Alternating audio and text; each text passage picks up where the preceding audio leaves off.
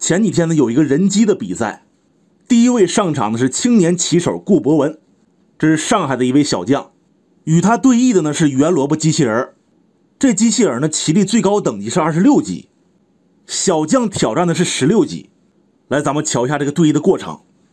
上来博文走的是仙人指路，机器人走的是足底炮，中炮补象，上马冲卒，出车冲卒过河打象，飞边象，向下冲卒，进马踩，再冲拱炮。这里红方有先打中卒的，然后再逃炮的。小将比较稳，进炮巡河，他要是拱双，红方中炮可以发射了。实战机器人是马2进4，护住了中卒，红方补士，防止这小卒靠近，出车抓炮，炮8平4，关招，黑方跳边马。下一步红方脱谱了，他是进马，谱招呢是兵5进1，黑方出车，红方马6进5登卒，这样走。对手向下一冲卒，红方再出肋车捉拐角马，这么一套连招。那么瞧一下实战，小顾是马6进7，原创，对面平炮，出车捉马，进车保马，马7进6踹炮。这儿咱们可以演示一下，黑方是弹子炮没错，那如果红方踩掉，黑方打过来，再进车一抓炮，这是个先手，而且还别住了马腿，等他一躲炮，红方中炮发射一将，来齐了。也就是说有弹子炮也不能太嚣张。红方小顾这招还是非常有力量的，机器人平炮，这是要进炮将军了呀。红方平炮打车，黑方也平炮反打。此处呢是一个小转折，博文没有处理好啊，他现场是平炮对炮，又给拽回来了。有个巧手，炮打中卒一将，黑方电视重炮打车。要是躲车，说实在的，红方可以进马呀，那就扩大优势了。所以这造型黑方只能打了，交换，红方也吃，踩炮吃炮。往下呢，黑方再出车。有铁铁说不对，我凭什么要直接踩炮呢？先打个底士不行吗？这还瞄着车呢。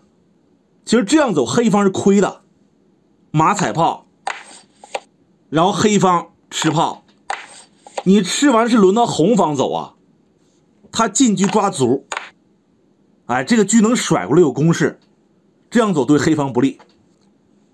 瞧实战，机器人平炮打车，红方正手是打中卒一将，然后再重炮打车。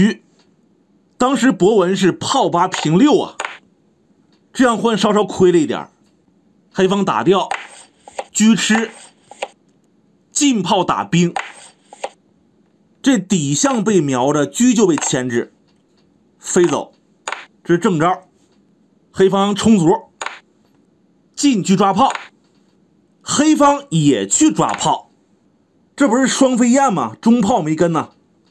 红方对车，合情合理，吃车做掉，逃炮。下一步有问题了，红方正手是退车抓卒，把这个隐患给它消除，没啥问题。当时博文呐落士，一步棋就彻底落入下风了。黑方平炮对炮，这还给马腿别住了。红方不换，平炮，马4进6，给车让路，平车捉马，机器人不要了，甩过来。看这个造型啊，黑方有中炮，小卒离老帅很近，车能下底，太危险了。博文呢还是非常冷静的，进中兵拱中炮，好棋。如果说先吃马，那黑方就这样，下底将军有杀棋，只能平炮，那黑方就捉双，红方也只能是退车保炮了。现在还没法吃边象，因为他有一个进炮一将抽车的棋，那就补上。下一步吃象了，顽强点儿，退马看象，那黑方在捉马。这马如果往这儿跳，黑方平车再捉，同时进卒一将是杀棋，那这马丢了。换一个点，如果往这儿跳，那黑方简单点，杀中兵，红方必然会弃车杀士将啊，做掉踩车，打马一将得回狮子，乘势进中卒，还是黑方好走，5个小卒啊。刚才说了一下吃马的变化，实战红方是进兵拱中炮，对他太厉害了。黑方下底将电炮逃炮，他逃这个地方也好，打着边象呢。关键你飞走人跳马了，合计了一下，还是吃马吧。黑方打象，还打着左象。如果说你逃马，那就平炮将了，也要坏菜。要是飞象呢，黑方进炮将，那就只能电马，然后再平卒。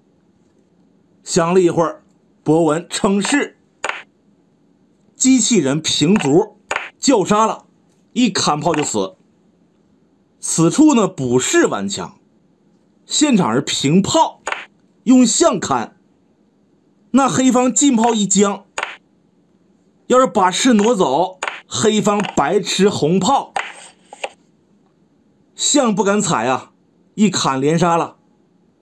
那你不吃就已经形成三子归边了，马上就输，所以只好电马，会2格捉双。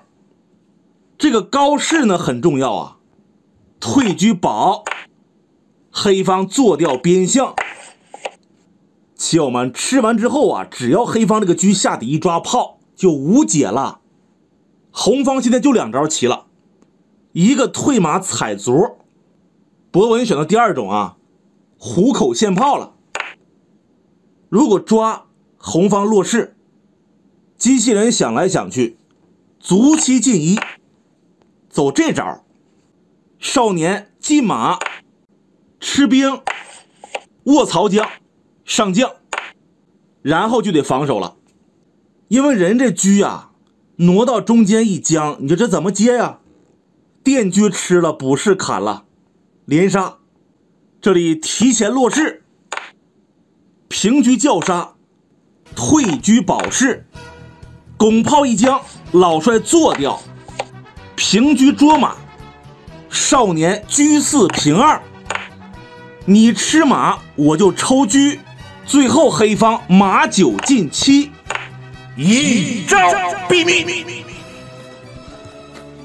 这棋走不下去了，比如说你这里回马一将，退老将，然后去抓炮，那黑方打底士啊，你要吃了下底将军抽车，所以抓炮不敢，那又能走啥呢？实在想不出什么好棋啊。黑方多兵，马也要上来，没法下了。那么这是第1局，下一期咱们来讲一下谢敬特大和这台机器人的对战过程。棋友们一会儿见。